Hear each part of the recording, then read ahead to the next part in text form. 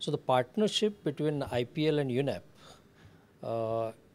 to educate about 250 million spectators who will be seeing the about 60 games in the next 45 days is something which is a great opportunity for the people to learn from.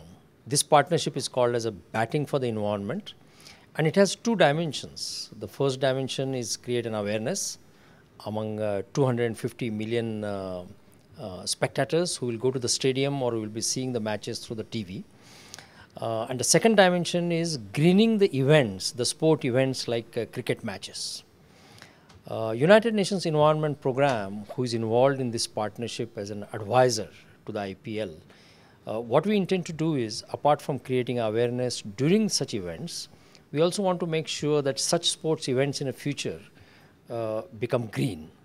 What it means is such events incorporate the best practices and some of the activities which do not use excessive energy, do not use excessive water. There is a good waste management, recycling, and inculcating some behavioral changes in the players, in the managers of the sports event, as well as in the spectators.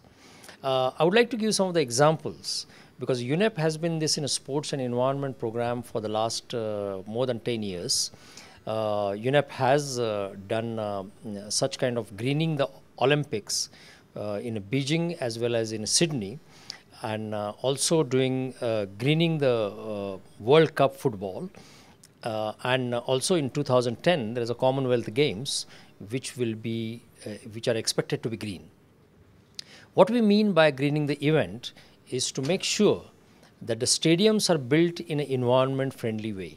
The materials are used in an environment-friendly way.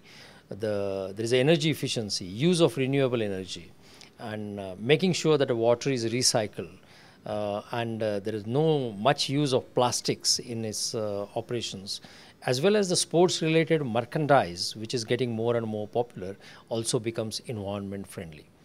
And I think it's important for not only the spectators to know about it, but also the media who can take these messages to those who do not see the games.